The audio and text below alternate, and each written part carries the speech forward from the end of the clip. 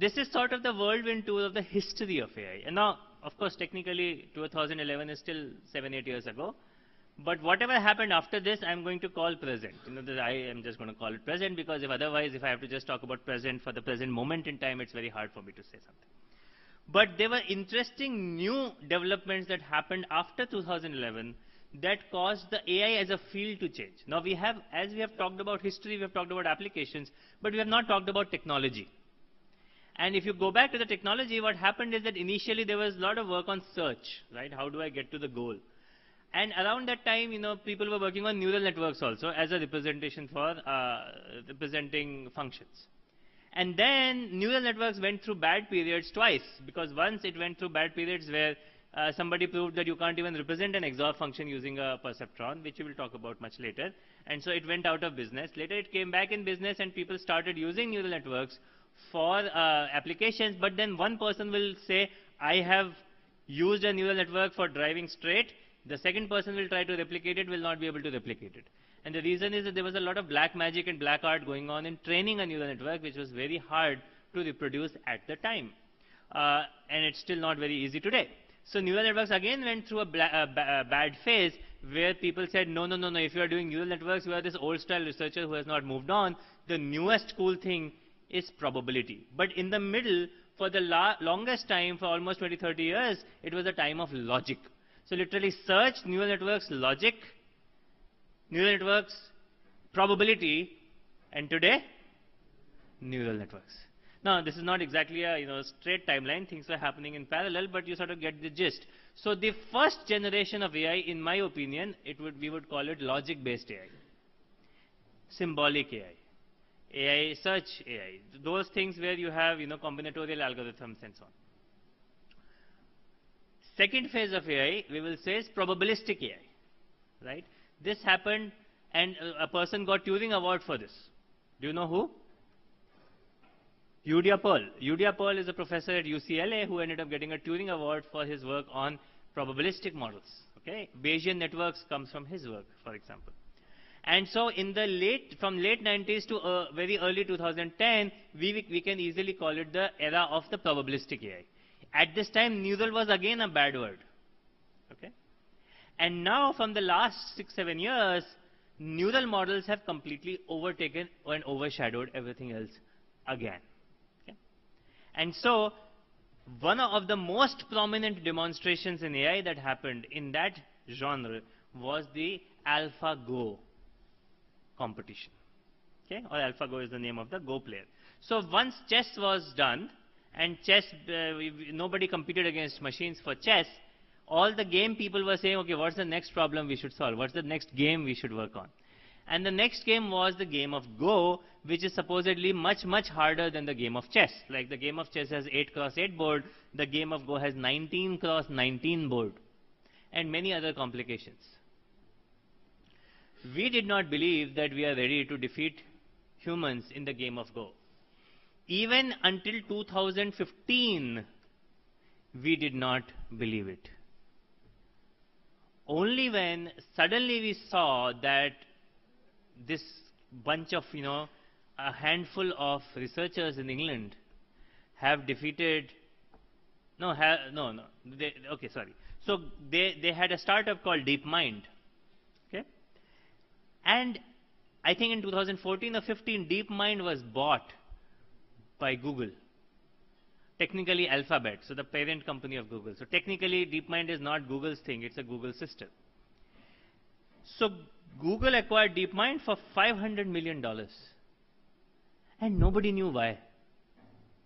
Because they didn't say anything what their technology is, and there were just a few researchers in that group, and only one or two of those researchers were really well known. One of the most well known person in that group was David Silver, who had also defeated human in 9x9 Go earlier. But 9x9 and 19x19 are just two different worlds, right? 9x9 is baby's Go, and 19x19 is just too difficult. So we were very surprised as to why this acquisition has happened. And we got to know it very quickly that this is because they had one of the earliest really high quality deep learning technology neural models, which was specialized for the specific sub-area of reinforcement learning. which they employed in the context of the Go game. And so they wrote a series of papers which became Nature papers, and but the biggest contribution or the success was AlphaGo defeating the Roger Federer of Go, Lee Sedol, right? So Go is an Oriental game. Most of the champions come from China and Korea and Japan, and so Lee Sedol came, I believe, from Korea, and he was defeated 4-1.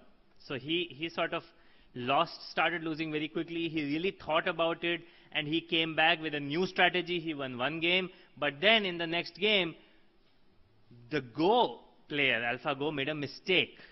But when I say a mistake, it's a quote-unquote mistake, because all the experts of the game said it's a mistake. But Go player was very confident. Now, David Silver or DeepMind people didn't know why the Go player is playing what it is playing. It is doing its search, it is doing its playing, right? But eventually, people found out that what they were thinking as the mistake was actually a new insight that the Go player, automatic Go player, had learned, AlphaGo had learned, but humans didn't even know it. And so Lee Sedol, who thought that he has won the game because the Go player has made this mistake, basically ended up losing the game. It's pretty amazing stuff. And all this game was shown on TV and so on. So you can go and check out the videos, right? This happened just 2 years, 3 years ago. This happened in very recently when I was in IIT. And moreover, another very interesting thing that DeepMind showed is that if you know, there was something called Atari games. When we were kids, Atari games were the only games we could play, kind of Mario and pinball and boxing and all of that. Is Mario really in this? Pac-Man at least, right? I don't know if Mario shows up here. But they have one algorithm, single algorithm based on deep neural networks, which learns playing each game, specializes itself for each game, and then plays it really well. And the line here, the big line, is the human performance. And this is sort of, any game above this line is sort of superhuman performance, and any thing below this line is sort of subhuman performance, right? So this is the line, and for many of these games, a single algorithm was able to beat human performance. So what has changed? How suddenly are we starting to see all these kinds of successes? And in fact, there are more. So this is the number of transcripts mentioning artificial intelligence. And as you can see, suddenly, there were a few, and suddenly there are a lot. What has changed? What has changed is that 3 roads which were happening in parallel have suddenly come together. One of the road is the road of algorithms. But notice that the algorithms often were developed in the 90s, the ones that we are using today. We have innovated some on the algorithms. I would not say we have not innovated. But the fundamental algorithms actually came much earlier. But why did they not succeed then? They did not succeed then because they didn't have enough compute power or enough data to train on. And these 2 roads are incredibly important in the modern AI. We can call it data-driven AI, compute-hungry AI. AI where somebody creates a large data set. The hardware architecture guys give you the processors. Sometimes people tell me that some companies burn even $100,000, $1 million per month on just compute. Compute has become extremely important commodity in today's world. And then these algorithms are employed on this data, trained on this compute, to create really amazing results. And what are these amazing results? One such amazing result, and this is the first amazing result that happened, is in the field of object recognition, computer vision, where the goal is to figure out for a given image which object is in that image, right? And this is a long-standing problem. And people had been developing lots of algorithms for it for a very, very long time. And their error rate was about 25%. This Alex person, who was a student of Geoffrey Hinton, you must know about Geoff Hinton. He got the Turing Award this year. So Geoff Hinton, Yann LeCun, and Yoshua Bengio are the 3 sort of quote-unquote fathers of deep learning today. and they all got a Turing Award because of the deep learning revolution and AI revolution that has caused. This, the Alex at University of Toronto used neural networks on this task, trained on these super fast machines, these GPUs from NVIDIA, and got the error rate down to 16% in 1 year. From 25% to 16% was such a huge deal that everybody started to take notice of it. They didn't know what happened. How did it suddenly get from 25 to 16? They were not able to make progress. And in the next few years, it went down to 3% and 2%, and now it is said that, at least on this data set, neural networks can beat humans by using neural networks. Now, it is very interesting to look at some of the history of Geoff Hinton. I told you that neural became a bad word even within the field of AI, because neural network went through these phases where, for example, in the last phase, people thought that only the older style people do neural network research, it's not modern enough, everything should be Bayesian, probabilistic, and so on. To the extent that, do you know what is the full form of NIPS or NeurIPS? Neural Information Processing Systems. Neural is part of the name of the conference.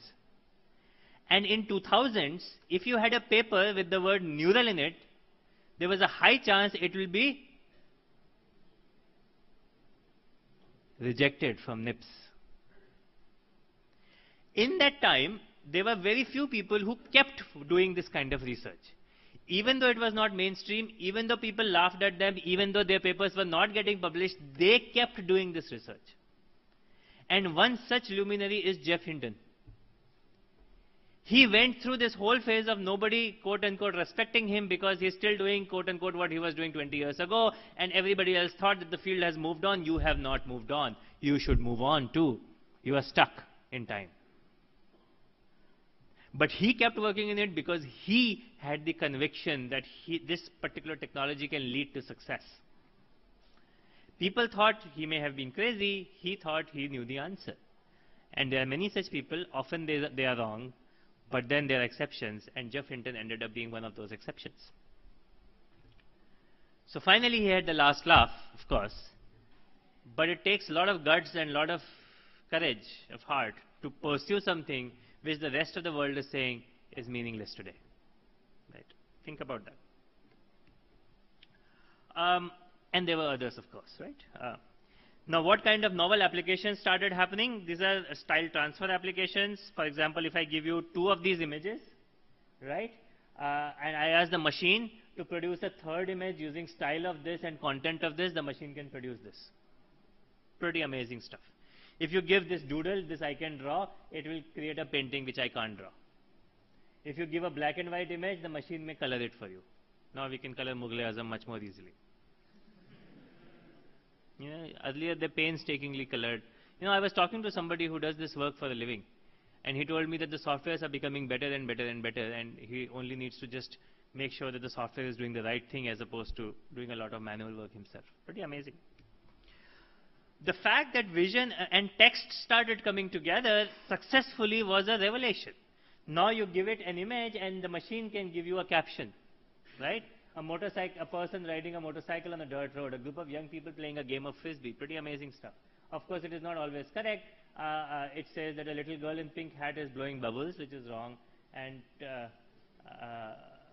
2 dogs playing in the grass, which is 3, and there are many other funny mistakes that it does. But the fact that we can do anything is a huge deal, believe it or not.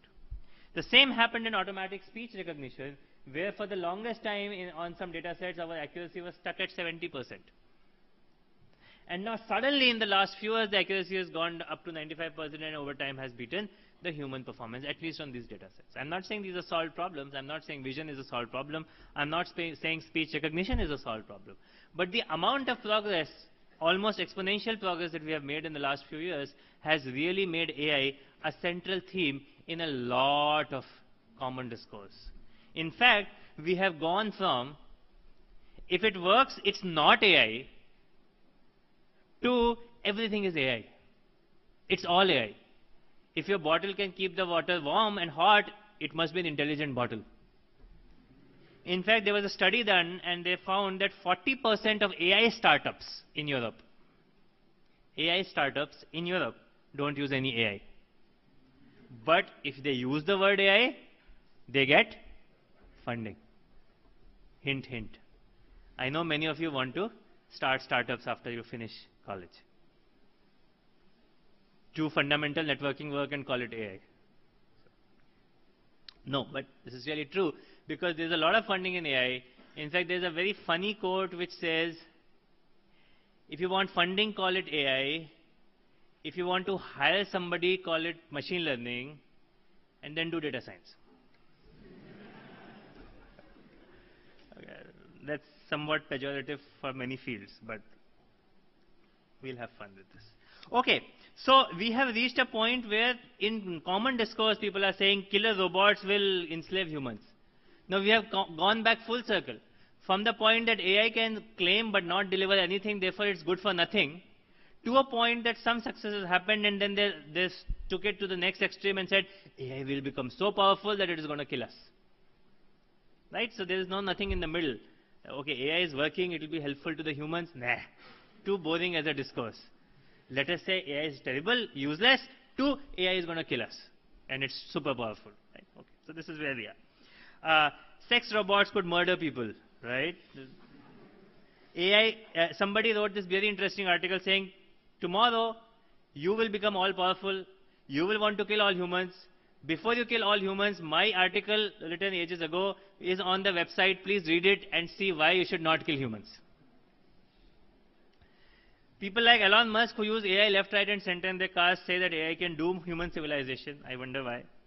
Of course, other people have a sane voice. They say Elon Musk is obviously wrong. AI singularity is not going to kill us.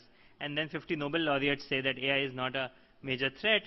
There are many other important threats like climate, pollution, nuclear war. And you can read the rest. Now, while this whole discourse of is AI going to kill us or not is completely meaningless, because I don't believe it is going to at all, and we can discuss why later. The fact that some jobs are going to be displaced is actually a real thing. Robots may take over jobs, some jobs. For example, not taxi, but truck drivers in the US may not have a job 20 years from now because self-driving trucks may become significant enough. And truck driving is a painful job because you are staying up through long nights, right? Driving long distances in a complicated vehicle. Then there are articles which say many jobs are safe from AI. One article says it will eliminate millions of jobs. Another article says it will create more jobs than it eliminates. Basically, what is very clear is that AI is going to create new and unconventional career paths. Okay? And so it is important to study the field to understand what it is able to do, what it is not able to do, to be much better prepared. And so this is my last slide. I just want to tell you that AI hasn't been solved yet. I mean, I hope you understand that there's a lot of progress, but that doesn't mean much. And so there was this RoboCup as a competition where you want to make a team of robots which can defeat Brazil in the game of soccer, or football as we call it, or Germany, right? It doesn't have to be Brazil only. And let us see where it is today.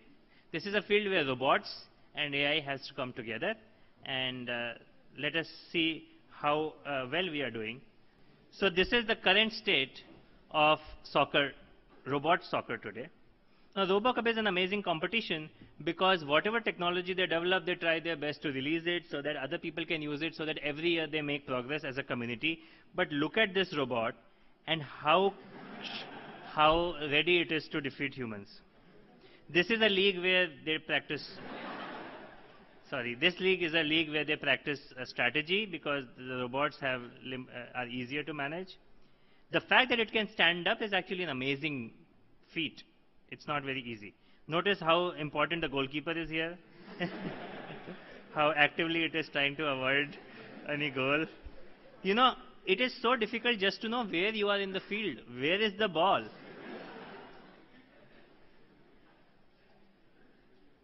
And that's a goal. No. Now it's a goal. And so the point is that there is a lot of work to be done. There are some things that AI has started to do well. There are a lot of buzz and excitement about it. But as the course progresses, we will see what it will not also be able to do. Let's stop here, and tomorrow, in the next class, we will start talking about what is AI, what really is AI, and the philosophy of AI. So that will be the next topic.